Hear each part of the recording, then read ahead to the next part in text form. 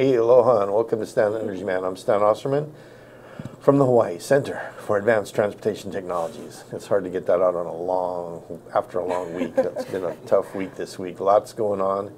And the first thing I'd like to do before we get into introducing our guests is talk a little bit about going to the VIP reception at last night's Hawaii Auto Show. I'd like to thank Dave Rolfe for putting that big event on at the Convention Center. It's awesome. So right on the screen you see Pastor Cordell Kekoa, Kahu Cordell Kekoa from Kamehameha Schools doing the blessing and unbuckling the ceremonial seatbelt at the opening with all the auto dealers there. And it was a great evening. A lot of cool cars over there. So if you get a chance to get the family out to the Convention Center this weekend, if you want to see anything from antique cars to the fastest things made in Europe right now, Ferraris and Maseratis and everything else, they're all there. Big vans, big trucks, little cars, SUVs, you name it, and they're just all sitting there waiting for you to check them out. A lot of folks there were excited last night to see all the new models, including, of course, my favorite, the Toyota Mirai, which is a hydrogen vehicle, of course. It's got to be my favorite. But our guest today, our real special guest, especially for Ms. Rachel James and I, who work at HCATT, because we've also been working with some young folks from the Hawaii Center, the Center for Tomorrow's Leaders, which is a non-for-profit here in town that takes some high school students and brings them on board, and they get to do some different things like work with HCATT folks and other things. They'll fill in the blanks there.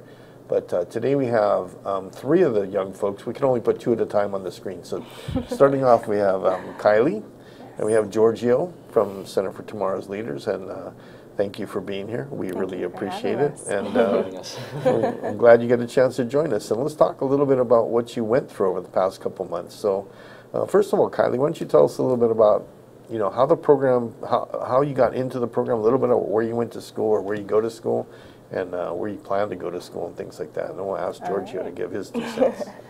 All right. Well, I actually heard about CTL over KSK, so not like how everyone else heard about it. But yeah, my mom and I were driving, we heard about it, and I just decided to apply, and luckily I got an interview, and here I am. Great. But yeah, I go to Kamehameha Schools. I'm a junior there, and I'm still not too sure where I want to go to college, but hopefully somewhere on the East Coast, fingers crossed. But You want to be far, far away? Well, not necessarily, but it's something different, so Okay. we'll see. Okay, and what do you think you're going to major in?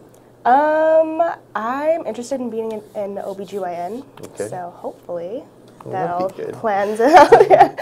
Yeah. Okay, good. And you, Giorgio, where do you go to school? So I go to McKinley High School, Okay. and I'm currently a senior. So for how I got into CTL is I actually got recommended by my friend who was a fellow last year, Kelly Zhang, and I mean I was dubious at first because I didn't know what to expect, but I just gave it a shot. I just went for it, and here I am today as well. As Kylie. And where are you going to Good go to job, school, do you Giorgio. think? Where are you looking at school? Because you're a senior, right? Yeah. So I actually plan to go to UH Manoa. Great. So I got accepted, and Well, congratulations. thank you. And I plan to major. Actually, I'm kind of ambitious right now because I'm thinking of double majoring in kinesiology and environmental studies. Oh, good. Yeah. So yeah, environmental studies kind of came from our project. Oh, neat. So Cool. it made me more open. Yeah. Yes, you go, Giorgio. Well, let's talk a little bit about the project, because you guys actually are going to be doing a production that covers the whole period that you've been working with Rachel and I at HCATT. But what are some of the things that struck you about what we're doing? Because the project overall was to look at a new technology for you, which is hydrogen fuel cell vehicles and how they might impact Hawaii, and ultimately maybe to convert a vehicle to run on hydrogen. And we didn't actually get the conversion done, but we got up to the training to do the conversion. Yes. And if we can keep you around for a couple more weeks, we're going to actually do the conversion. But what about the program really struck you or surprised you? Or, I mean, you felt like you really went a long ways, you learned a lot, and what are some of the things that you learned when you went through this program? I think personally, like, I didn't know anything about hydrogen. Like, I'm honest, I didn't know anything about hydrogen when I first came into CTL, and then you guys just showed up and were like, oh, we're going to convert a vehicle. We're going to convert a vehicle to run on hydrogen. Yeah. And I didn't even know that hydrogen was that like versatile, and that you can do many things with it, as well as its abundance. Because I thought everything was made out of carbon, you know, but you know, carbon is not as universal as hydrogen. Now that I know, because you know, hydrogen, I learned that can be found in our galaxy, in our atmosphere, in our water, in our organic molecules, and all of that. But then, with this project, I understand that it has a potential in the transportation industry, and especially for the clean energy wise, because you know, you can get hydrogen from like multiple ways, and it has zero emission. Right. How about you, Kylie? Coming to this program, just like Giorgio, I had absolutely no knowledge on any of this, and the fact that we were going to convert a vehicle, I was like, oh my goodness. But yeah, we have like a really good group that we're working with, so they've definitely helped me kind of like get pushed along and follow along with you guys. And also, when we actually got to go to HCATT and like look at the vehicle, see the vehicle, I'm more of a visual learner. So that's when everything kind of started clicking for me. Okay. Because prior to that, I was still very confused on the whole process. But yeah, no, definitely it's very interesting. It's great to be working with everyone. Okay, yeah. so other than being kind of clean and green, Yes. you know, Giorgio mentioned that's kind of versatile. What are some of the things you learned about hydrogen that other people might not be aware of that you found interesting? Versatile in what different kind of ways? You can use it for cooking, or you can use it for, you know, when you're making the hydrogen, you're also making oxygen when you use an electrolyzer. And, you know, what other kind of things did you learn? I think throughout this process, you know, we kind of had to do our own research, but I found out that NASA actually uses hydrogen to shoot the rockets up into space. Right, Yeah. rocket fuel. Yeah. It's rocket fuel, yeah. exceptionally good. In fact, it's Yeah. pretty much the universal fuel is for with what do they call it? Hydrogen peroxide, Yeah. and they send rockets into the out of the atmosphere. Get a lot of power in there, a lot of energy. So hydrogen is basically an energy carrier. It's one of the best energy carriers out there. So, you know, I know we talked about, you know, we can burn hydrogen, and basically all you get is what? Water. Yep. Even if you burn it, even if you literally burn it in a Yeah. flame, you get water. And the Greeks name, well, the hydrogen comes from the Greek for water maker. Oh, wow. A lot of people don't know that, but yeah, it just gives you water back at the end. So even if you burn it or you use it in a fuel cell, you still get water out the tailpipe of the car. So, so a hydrogen vehicle, a lot of people don't realize it's really what kind of vehicle. It's not an internal combustion engine, but it's an electric vehicle. It's an electric vehicle. So a lot of people, you know, when they hear a hydrogen vehicle, they're going, oh, it's some new kind of vehicle. But basically, it's an electric vehicle. And the fuel cell is really just a self-charging, anything you can think of? Oh, it charges the battery. It's a battery. Yes. It's like a self-charging battery. Because if you look at a fuel cell, it's got a cathode and anode and partitions, and just like other batteries. But it's neat because it can charge itself with hydrogen and oxygen and make electricity. Yeah. So it's really a real basic chemistry, and it's been used for a long time. So we started looking at the vehicle, and what kind of vehicle did we end up looking at to convert? Well, let's let Kylie answer. The GEM. Yeah. Is that it? No, the but GM, yeah. 1400 LSB. Well, Mr. Detail. Yeah, he's I have the broad idea of it. Yeah, but you've driven it. He hasn't. True. True. So how was it to drive the GEM? Okay, driving the GEM. Not the same as driving a regular car, that's for sure. Because man, you like press down on the gas, I would have like ran into everyone's cars at HCATT. But yeah, it's definitely something different. It's not difficult to drive. I mean, after you start getting used to it. But I wouldn't say I completely feel comfortable driving it right now. You just need to practice. Yeah. But I mean, it's not, nothing complicated. Quiet. Yeah, very quiet. It sounds like it's off. I know It's you like didn't it- have much chance to really Yeah. go very far, but Nope. it has a lot of power. I mean, you know, we've driven it on the road, and Yeah. it's limited to 25 miles an hour, but it has quite a bit of power. It gets up and goes when you really chomp on that Yeah, accelerator. I was really surprised that Yeah. you could drive it to Montgomery Motors. Because doesn't it only go like 25? Yes, but we got there. So you were just cruising along. Just a couple old people in the Wow. car. Yeah. But we got Yeah. there. So, you know, what are some of the steps we went through? Like, first when we started, we were meeting with you at the Gold Bond building on Sundays, and we're talking about things. And you're really the end product, and we'll talk to Julia more about this after the break, is the production. So how much thought went into, you know, organizing that production? And what's your, at the end state, what's your goal when you actually finish your product, your production, your video, whatever? What is your goal when you finish that? What do you want to do? So ultimately, our production is going to serve as a platform for public education, Yeah. because like yesterday, for example, we went to Montgomery Power Sports, yeah. and some of the workers there didn't even know about Yeah. hydrogen. So the people within the industry are not even informed about the alternatives that they can take. So if we are able to target those type of audiences, or even their customers, about more greener and more sustainable alternatives for transportation, then we'll definitely have an impact on Hawaii. Yeah. Yeah. And like Okay. they said too, they totally take into account everything that the customers have to say. So I mean, if you share the idea with them, they're more than happy to, you know, actually look into it and maybe make a model out of it. So it's, yeah. So have either of you ever made a suggestion someplace and been surprised that people actually listened to your suggestion and had it happen? Yesterday? Okay, there you go. So, Yeah. so do you think that, you know, a high school junior and a high school senior can make a difference in the world? Definitely. Yeah. Okay. So I think one of the best learning points in this whole program is you realize that, you know, you may just be high school kids right now, but you're stepping up to, you're in a leadership program and you're stepping up into the world. But if you have an idea that you think is worth looking at and worth listening to, and you've done your homework, you've done your research, people will listen to you, because sometimes even people as old as me that have experience need to be smart enough to listen to somebody with a different perspective or a different viewpoint and understand the merits of it and say, hey, maybe we should try that.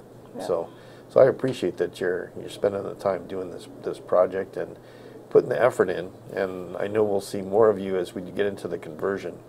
Yeah. But for right now, we're going to take a quick break, and we're going to go to some advertising for some of our other shows here on ThinkTech, and we'll be back in about 60 seconds or so. Thank you for watching ThinkTech. I'm Grace Chang, the new host for Global Connections. You can find me here live every Thursday at 1 p.m., where we'll be talking to people around the islands or visiting the islands who are connected in various aspects of global affairs. So please tune in, and aloha, and thanks for watching. I'm Ethan Allen, host of Likeable Science here on ThinkTech Hawaii. Every Friday afternoon at 2 p.m., you'll have a chance to come and listen and learn from scientists around the world. Scientists who talk about their work in meaningful, easy to understand ways. And you'll come to appreciate science as a wonderful way of thinking, way of knowing about the world. You'll learn interesting facts, interesting ideas. You'll be stimulated to think more. Please come join us every Friday afternoon at 2 p.m. here on ThinkTech Hawaii for Likeable Science with me, your host, Ethan Allen. Aloha. I'm State Senator Russell Ruderman. I represent the Puna and Ka'u District on the Big Island and the host of Ruderman Roundtable. We're here on ThinkTech Hawaii every other Tuesday at 2 p.m. You can join us at thinktechhawaii.com. You can find a link there to a page where you can see past episodes. And we talk here about good government, environmental issues, and issues of the day facing the state of Hawaii. I'm Russell Ruderman. Please join us for the Ruderman Roundtable. Mahalo.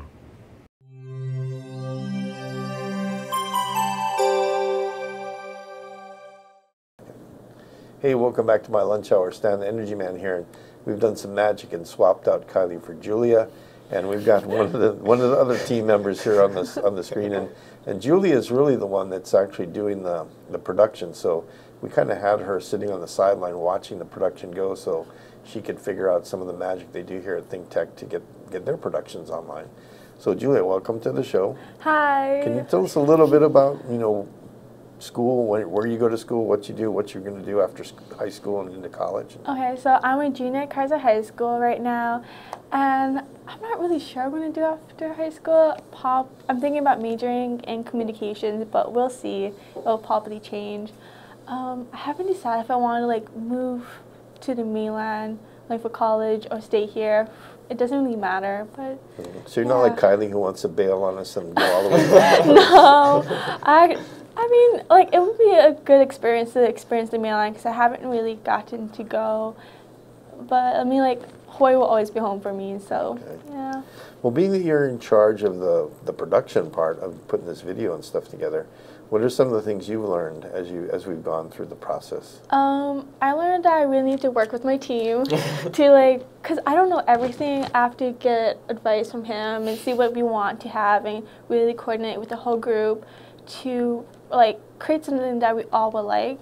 So I'm still like collecting videos and pictures and trying to put together, and then hopefully we get it done soon. Yeah. And do you feel like you can make a difference in Hawaii with this video? That once you finish the production, people go, "Wow, that's really good." I mean, I never thought of it that way. Hopefully that's our goal. We want to show it to like different groups and like wide ranges of ages, from like high schoolers to adults and seniors. So hopefully that has an impact and have them have an open mind about hydrogen. So who are some of the groups, Giorgio, that you plan to talk to? So we are targeting, so we're presenting to Kaiser High School on, I believe, Earth Day. Okay. And yeah, so we're going to have our mini display of saltwater. Oh yeah, saltwater your little hydrogen cars. fuel. Yeah, the little car. So to get a glimpse of like what they might have in mind, you know, about like hydrogen in general, or like, but that vehicle just basically shows the potential of like fuel cells in general, and our other audiences will be your group, the Hawaii Hydrogen Implementation. Yeah. Okay, working group. Yeah, and What about the legislature? Are you going to go talk to any of our legislators? Well, we're thinking about it. We don't know for sure if that's going to happen. Okay. But Yeah. we're also looking at Clean Energy Day, which is sometime during the summer. Okay. Yeah. So With the Hawaii Energy Policy Forum. Or, Yeah. yeah. Okay. All right. So, is there anything that you really felt like you learned a lot about in doing this project? I mean, that you didn't expect to learn and really kind of got your attention? Well, first off, I had no idea anything about hydrogen. I was like, okay, that's something with science. Like, what is that exactly? But I learned that, like, to, like, understand, like, hydrogen and how it can, like, produce energy and you can run your cars off it. Like, you don't have to be, like, a environmentalist to support it. It's not just about saving the environment. It's also being, like, It's a practical. yeah, it's a practical thing. You don't have to like, oh, it's just gonna save the earth. It's more than just like hoping the earth. It will cut down in cost, hopefully, and then it'll help with a lot of different stuff too. Yeah. So you guys got a chance to see our little Millennium Marine hydrogen unit, and you saw some of our, like the weapons loader, and we got to talk about all of it. What do you think of those guys from US Hybrid that do our conversions? That they seem pretty knowledgeable about the equipment that they worked on and stuff? Yeah, definitely. Yeah, they're I mean, they also seem very passionate about it. And what's the Asian guy's name? But I remember like he showed us. Rolando. Yeah, he showed us inside the bus how it works, and you know he also showed us. He dismounted the weapons loader and then showed us the insides, where the fuel cell is, and where the tank is, the hydrogen tank, and all of that. Yeah, so you got to see all the components on the conversion that we're going to do. And so like on our GEM vehicle, all that stuff will actually sit on the back. Yep. But we have a tank, and we have a fuel cell, and we have a battery controller that tells the fuel cell when to feed the batteries and charge them and when to turn it off, because you don't want to overcharge the batteries. That would be bad. Yeah, and then there's some plumbing to connect the tank to the fuel cell, and some wires to connect everything else. But it's a pretty basic conversion. It's nothing. You would think that we're converting a vehicle to run on hydrogen. It'd be like rocket science. We're building a spacecraft or something. But it's really pretty basic. It's in fact, from my perspective, it's probably easier. It's on the par of working on a lawnmower or something. It's really not that complicated. It's it's less complicated than working on a car. So, were there any big surprises though for you in the program that, it's like that just went, oh my gosh, I had no idea that, I could learn this much, or I could do this, or that could make a difference, or whatever? Well, first off, I'm not really huge in science. I'm not really good at it. I like it, but I'm not good at it. So when I heard we're converting a car and to run off of hydrogen, that freaked me out. But but once we started to learn about the process and what you can do, and I realized it wasn't as, like you said, not as complicated as it sounds. It's not rocket science. Yeah, I know, because I used to fly airplanes, and when people would look in the cockpit of my fighter or something, and they'd go, "Oh my God, how do you know what all those switches are and everything?" And it's really what we call eating the elephant one bite at a time. You just basically have to learn about the engines, and then you have to learn about the radios, and then you have to learn about this, and you learn them separately, and they make sense. Yeah. And then you put them all together. And it's the same with the conversion. It's like once you learn what the fuel cell does, and you learn about the controller, and you learn how the tank has to feed it makes sense. The pieces make sense. Like one step at a time. Exactly. And so that's a good way to learn a real complex task is you just break it down into separate components and learn those components individually and put them together. So yeah, that's kind of what we're trying to do. Rachel and I were trying to show you that it may sound like a real daunting task. You're going to convert a vehicle to run on hydrogen, but you break it down into its individual components, and you can do it. Anybody can do it. It just takes a little bit of reading and research, and you can get it done. Just watch some YouTube videos. That's what I did. Yeah.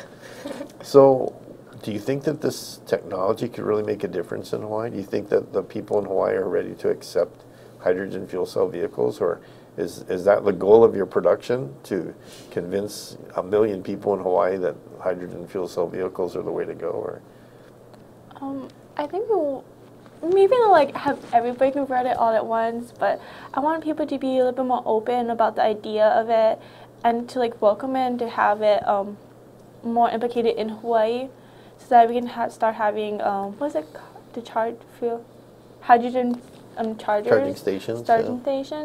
So that would be awesome. Okay. Yeah. So you saw in HCATT we had the GEM vehicle, we had the weapons loader, we had the big buses. So what other kind of equipment do you think would be good to maybe run hydrogen off of hydrogen? I think motorcycles in the future sometimes because yesterday we went to Montgomery Power Sports, and they were mentioning how motorcycles are more like easier to drive. It's like you can pass. You can put more of them on the highway for sure than cars. Yeah. Less traffic. So less traffic, less pollution, and if you can make a cool-looking one, then people will be attracted to it, because one of the factors that customers look at is how attractive it is. Yeah. So. Yeah. Let's talk about the interview with the folks at Montgomery yesterday. I think they learned a lot from you. In fact, they could tell from their response a lot of times they felt like they learned a lot. But you guys learned a lot about business and marketing yesterday. Yeah. So and Kylie even mentioned, you got to listen to customers. That was, I think that was a big. I saw your guys' light bulbs come on behind you. I could see the little light bulbs come on in your head. But the companies react to customer input. So for you as customers, you know that you can write Chevrolet or Ford Motor Company or BMW or whoever and say, hey, I want to see a hydrogen fuel cell pickup truck. And if you do it and 10 other people do it and 5 more people do it from here and there, you might see that thing. But if nobody asks for it, they may not think of it. So that's an important thing you learned yesterday was, as a customer, you have a responsibility to help build a market in whatever it is you think is important. So I know they talked a little bit about the electric motorcycles. What impressed you about their discussion on the electric motorcycle? Well, I think something that impressed me was that, they had it in their market for a really long time, because people didn't really know about it that much. Yeah. And it was too expensive. Yeah, exactly. It was expensive. So the affordability, but you know, our technology's potential is growing like exponentially. So hopefully within the next few years, 10 or 20 years maybe, then everything is going to be affordable. I mean, if we look at Tesla, for example, their Model 3 is going to be like $35,000. So that's pretty cheap for an electric vehicle. Yeah. So, and that's pretty much a trend that you'll see in any technology. The more it gets into the marketplace, the cheaper it gets. The more more competitive it is, and the more people making it or competing with each other, the price goes down. Yeah. So that's one of the things you'd like to see. So yeah, they had to drop their, what did they say, $10,000? Like half. So it's 20,000, drop it to 10,000 to get it to sell, to get it about the same price as another comparable motorcycle. But in reality, it was actually a very powerful and high-speed machine. It was really a very high-performing motorcycle, and probably worth the 20,000. But you got to wait till the market gets there, and you can actually start marketing it at the right price. So, well, is there anything else that stood out to you about what you learned in this process that you'd like to share with everybody? I think for me is the importance of sustainability and like the in-state economy, because I feel like hydrogen will have opportunities to create more jobs for people. Because if we, for example, make like hydrogen electrolysis stations or something, then the people who build it, they can make some money, and people who operate it. Yeah, people who operate it, and I think that's gonna help us help the state's economy. Because right now, if we keep purchasing fossil fuels and stuff from other places, then our money is going elsewhere, and it's not really coming back. But if we're able, so if we're able to generate our own economy, you know, keep with the money hydrogen. in Hawaii. Then we keep the money. Yeah, because if you're buying your energy from somewhere else when it's falling around from the sky and the wind is blowing it, you're wasting your money. I know. Right? Yeah. And I think another thing is that that we actually have, I think, the most expensive, the highest price of gasoline in the country, only because of importation. So we got to ship it to Hawaii. So the price. If we're able to, you know, implement hydrogen here, then we can possibly make a big change in our economy. Great. Well, believe it or not, we've just gone through a half hour of talking to Center for Tomorrow's Leaders. So thanks to Kylie over in the back and Giorgio and Julia for being here with us today. And we really enjoyed, I know I'm speaking for Rachel too, but I have her permission. We really enjoyed working with you guys, and we're not done yet. We still got plenty of work to do. So we'll be working with you some more, and we'll have you back on when the project's all done. Maybe we can show your video. Does that sound good? Maybe. Okay. Well, that's it for us today on Stand Energy Man. I thank you very much for joining us, and until next Friday, aloha.